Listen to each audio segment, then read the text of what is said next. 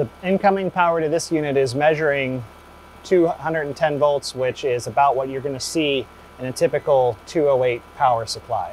This is Eric with HVAC School, and I just want to do a quick video today on something to look out for. If you have a residential system that could be installed in a commercial space, your incoming power voltage will typically be 208 instead of the normal 240 volts. And what you can see a lot of times is the transformer is factory set for 240 and it was never changed. So this can cause some nuisance calls. Typically they run fine, but it's still good to correct this issue when you see it. You can definitely run into problems more if the control wiring is longer and or undersized, and depending on just the voltage drop of how big the site is as well, because you might not be getting 208 to your unit. You might be getting on the lower end of that, and then in the afternoon the power can drop even lower, and then you'll get that nuisance call that AC is not working at 5 in the afternoon. Just something to definitely look out for. We're pretty close on this, but it's going to be low. It would normally be like 25 or 26 volts if the transformer's tapped properly. So we're going to shut this system off and take a quick look in the air handler and show how to change that tap.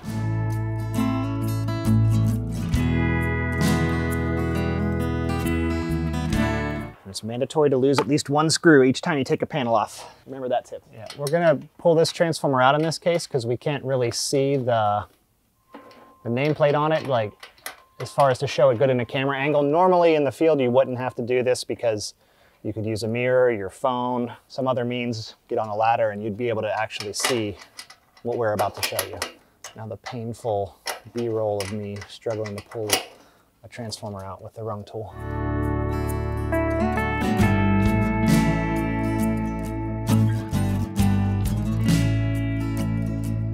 So now we have a better view for the transformer. The common, we're going to leave alone, and we're going to move this tap from where it says 240 to 208 to match our incoming voltage. So now I've switched the wiring from 240 to 208, and I've left common where it is.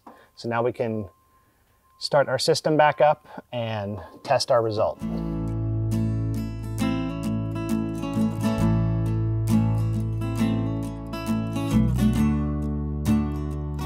We're showing 26 volts now instead of the 23, which we don't see as big of a difference on this trainer because the wiring is so short in between. But once you add in longer wires, undersized wires, or lower than expected high voltage, you can see enough of a drop to have a contactor intermittently not pull in and cause issues with cooling. And that's how to retap a transformer for 208 volt power supply. Thanks for watching our video. If you enjoyed it and got something out of it, if you wouldn't mind hitting the thumbs up button to like the video, subscribe to the channel, and click the notifications bell to be notified when new videos come out. HVAC School is far more than a YouTube channel. You can find out more by going to hvacrschool.com, which is our website and hub for all of our content, including tech tips, videos, podcasts, and so much more. You can also subscribe to the podcast on any podcast app of your choosing. You can also join our Facebook group if you want to weigh in on the conversation yourself. Thanks again for watching.